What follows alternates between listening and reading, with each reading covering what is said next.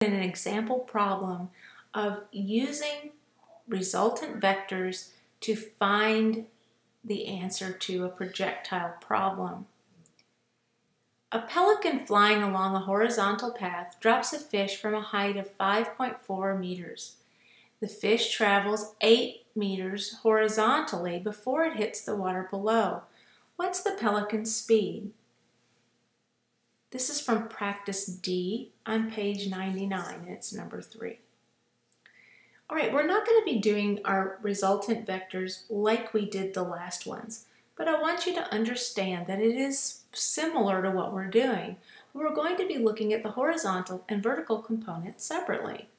The first thing we're going to do is draw a picture, and we've got a pelican that's flying in a horizontal path, and it drops a fish from a height of 5.4 meters. So let's make a little line here that's 5.4 meters. Now, it's important to remember that the fish is being carried by the pelican, and so the fish is traveling at the same speed as the pelican when it's dropped. Now, at the moment that that fish is dropped, it begins to succumb to the forces of gravity, and it starts to make this horizontal path. So what they're saying is that from the point that it's dropped, at this point, it travels 8 meters. This obviously is not drawn to scale. It travels 8 meters before it hits the water. So I know the distance in the x direction, and I know the distance in the y direction, and they're asking me to find the speed. Well, think about what speed is. Speed is equal to distance divided by time.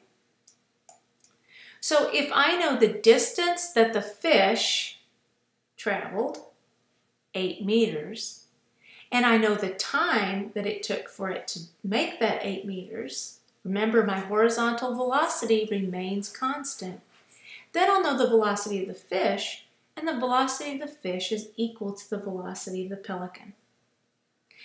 Now, I need to find time. So my first step is going to be to find time.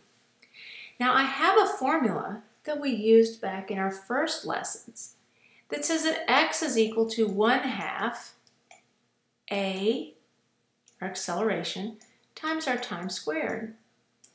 But in this case, when I have an object falling, I know that g is my acceleration, and that's 9.81 meters per second squared. I'm looking for time. Now, what about x? We're not talking about the x down here. We're going to change that to y because we're saying that it takes how long for it to fall 5.4 meters with an acceleration of 9.81 meters per second squared. So I'm going to rewrite this formula. It's the same, but I'm going to make it look more like what I am describing. My direction is in the y, or the vertical direction, and now I've got g for my acceleration. I need to rearrange to find time. I need to get t by itself on one side of the equal sign. So first thing I'm going to do is multiply both sides by the reciprocal of 1/2, and that'll cancel this because that's 1, but I have to multiply by 2 also on the other side. Same thing on both sides. 2y is equal to gt squared. Now I'm going to divide both sides by g. That makes this a 1. But now I have t squared. I don't want t squared, so I'm going to do t is equal to the square root of 2y over g. Save this formula because you'll use it when you do these problems. You'll use it a lot because you always find the time first. Almost always. Find the time it takes for the object to fall. So now let's plug in our numbers. We have our formula. T equals the square root of 2 times my distance in the y direction, 5.4, all divided by 9.81 And we're going to put that in the calculator. And when you do that, you will find that it has a time of 1.04 seconds.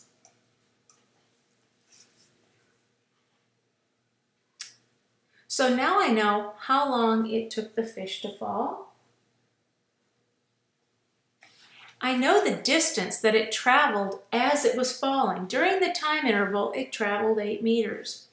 So the speed of the fish is equal to 8 meters divided by 1.04 seconds.